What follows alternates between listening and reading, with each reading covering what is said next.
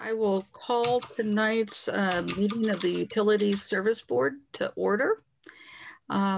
Before we launch into agenda items, we do need a motion to amend our agenda with the addition of item number 7, which is a request for approval of agreement with American Structure Point. Is there a motion to approve this amendment? So moved. Thank you. Is there a second? Second. All right, all in favor? Latrina, please call the roll. Okay. Roberts.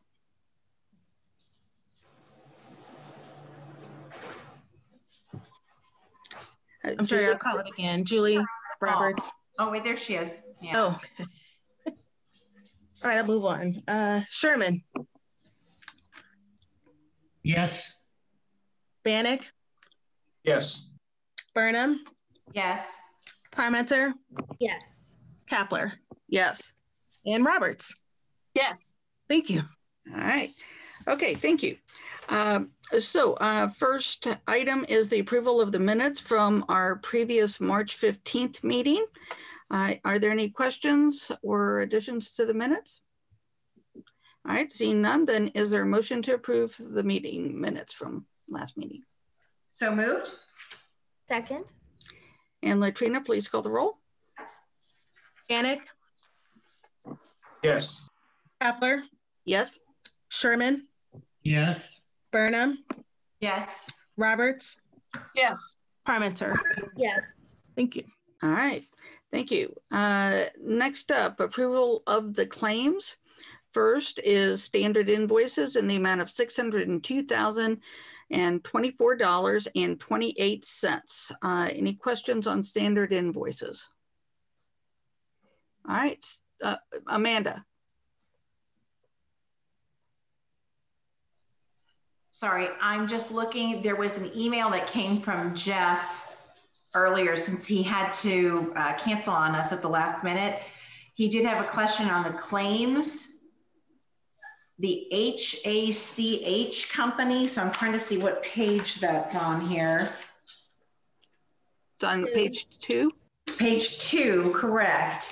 And his question is, does the WIMS encompass both water and wastewater? If it's only water, then why is wastewater paying? It's both water and wastewater. It should be divided up. Good. I just want to make sure Jeff's question got addressed. He asked a second question regarding the contract for, or the MOU for replacing for the playground equipment at the park. The reason that playground equipment needs to be replaced is because we tore it out to build a sewer. So the reason we're paying for it is that we when we started part of the formerly Jordan River culvert project goes right through the playground at 3rd Street Park. So it all had to be torn out, so we have to replace it. Okay, thank you. Okay, any other questions on standard invoices? All right, seeing none, is there a motion to approve? So moved. Second. And Latrina? Kapler. Yes. Sherman. Yes. Roberts. Yes. Burnham. Yes. Bannock. Yes. Parmenter. Yes. Thank you. All right, thank you. Utility bills in the amount of $142,258.95. Any questions or comments on utility bills? Seeing none, is there a motion to approve? So moved. Second. And Latrina? Parmenter. Yes. Kapler. Yes. Roberts. Yes. Burnham. Yes. Bannock. Yes. Sherman. Yes. Thank you. All right, utility bills are approved. Next are wire transfers in the amount of $356,468.12. Any questions on wire transfers? All right, seeing none, is there a motion to approve wire transfers? So moved. Second. And Latrina? Sherman, Yes. Burnham, Yes. Bannock, Yes. Kapler, Yes. Parmenter, Yes. Roberts. Yes. Thank you. Okay, thank you. Next are customer refunds in the amount of $2,088.05. Are there any questions on customer refunds or comments? Seeing none, is there a motion to approve refunds? So moved. Second. And Latrina? Roberts, Yes. Sherman, Yes. Kapler, Yes. Burnham, Yes. Parmenter, Yes. Bannock. Yes. Thank you. All right, thank you. Next is the approval of the consent agenda, and I'll turn it over to Vic Kelson.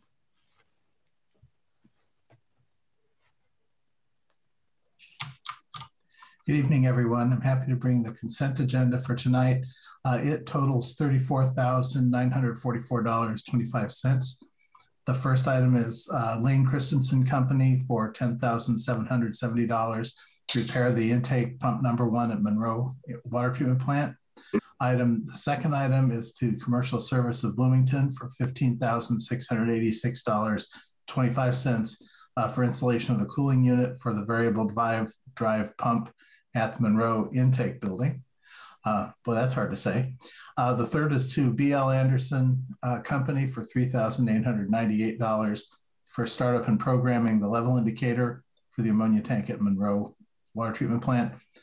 Sites Scale Company, $2,790 for the scale calibration at all 3 plants.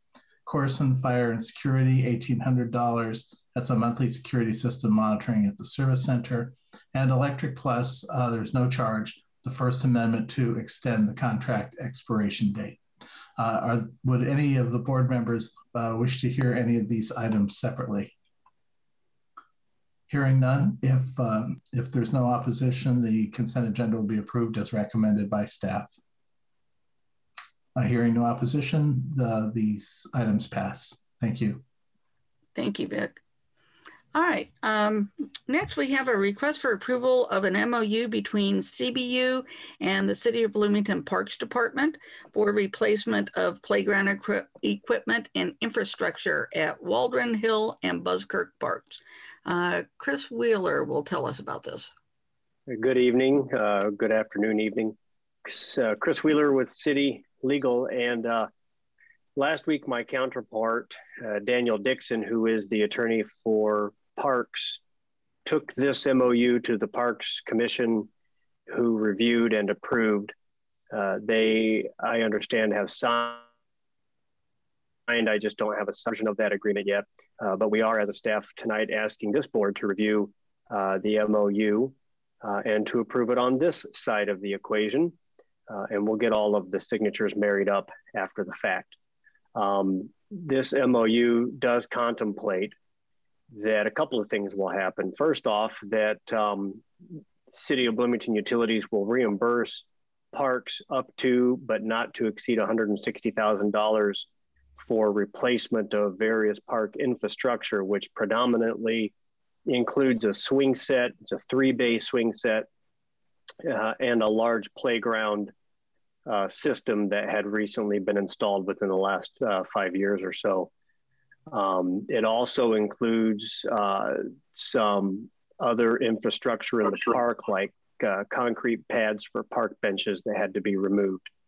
And then another aspect of the MOU is identifying that the City of Bloomington Utilities has, through its contract with Milestone, included in that contract the cost of the replacement of any adjoining sidewalks that run the perimeter of the park around adjacent to the streets that box in the park, and also to repair and replace parking lot surface on the south side of the 3rd Street Park. So quite a lot going on here. It took a while to negotiate the terms and conditions. There are other aspects of this where some removal of trees and such is happening, but is not part of the MOU. But I'm happy to try and answer any questions that you may have. And yes, Vic did address the Jeff Eman question already. So if anybody has any follow-ups to that, I'm happy to try and answer them. Thank you. Okay, are there any questions from the board? All right, well, seeing none, then is there a motion to approve this MOU? So moved. Second. And Latrina? Roberts, Yes. Sherman, Yes. Burnham, Yes. Parmenter, Yes. Bannock, Yes. Kapler. Yes. Thank you. All right, thank you, Chris. Thank you very much. Next item is a request for approval of an agreement with Thieneman Construction Company for the bar screen repairs at Blucher Pool Wastewater Treatment Plant. And Dan Hudson is going to address this with us. Dan. Hello, I'm Dan Hudson, and I'm here to present a proposal for Thieneman Construction to rebuild the bar screen and its controls at the Blucher Pool Wastewater Treatment Plant. And that's for an amount not to exceed $43,000. I'm happy to answer any questions. Okay, are there any questions from the board? All right, seeing none, then is there a motion to approve this agreement? So moved. Second. And Latrina, please call the roll. Bannock, Yes. Roberts, Yes. Sherman, Yes. Kapler, Yes. Burnham, Yes. Parmenter. Yes. All right, thank you. Okay, thank you. Thanks, Dan. All right, next item is the request for approval of agreement with American Structure Point, Inc. for professional engineering services to design CBU infrastructure relocations caused by the Fullerton Pike Phase 3 project. And Jane Fleeg is going to address this with us. Jane? Yeah, Jane Fleeg for the record. This is a professional services agreement with American Structure Point Incorporated. As you recall, the county has been contracting with them for the design of their county road improvements, Fullerton Pike Phase 1, Phase 2, and now we're on Phase 3. In all of those, we have had some of our infrastructure that has to be relocated, primarily water on this one, and then a little bit of sewer. I've asked American Structure Point to put together this proposal to design our relocations. It's currently our intention to perform the relocation work ourselves with our own crews because we have a little bit of time. I believe we may be looking at starting the end of this year or beginning of next year. So we've got a little bit of time to get that done. But I needed somebody to help with the design because I'm so caught up with the Jordan or the Hidden River Pathway project right now. So this is a contract for an amount not to exceed $41,400, and I would be happy to answer any questions you have. Okay, are there any questions from the board? All right, seeing none, then is there a motion to approve this agreement? So moved. Sorry. So moved. Second. All right, and Latrina, please call the roll. Kapler, Yes. Bannock, Yes. Sherman, Yes. Parmenter, Yes. Burnham, Yes. Roberts. Yes. Thank you. All right, thank you. All right, thanks, Jane. Okay, before we move on to the next item, I just want to let the public know if you are watching on Facebook Live, there will be a chance for public comment. And so if you would like to make public comment, please put that in the comment section of the live stream. And then Holly will read that out. So next up, is there any old business from the board? Any old business from staff?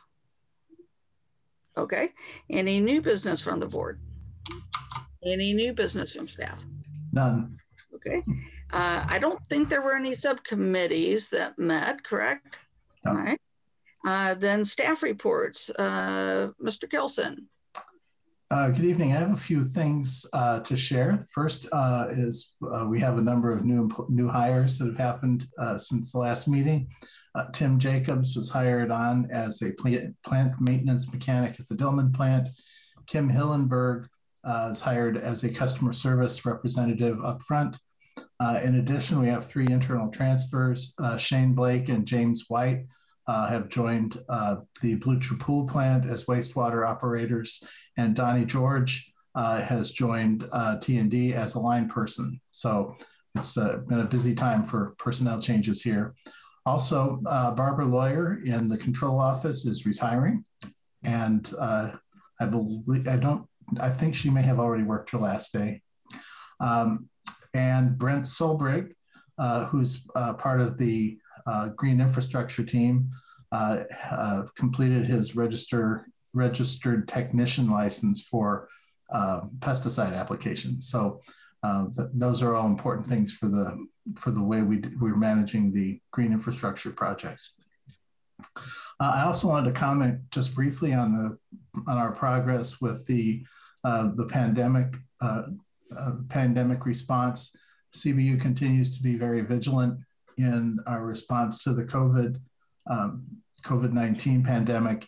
And I wanted to share that we had the last case that we had in-house that was confirmed was on January 26th. So the city as a whole has gone more than a month, but CBU has gone more than 2 months now without a diagnosed case. So I'm very optimistic that things are improving, but we continue to be vigilant and pay close attention to where we are. This is no time to let up. And then the last item is just to update you on the rate case.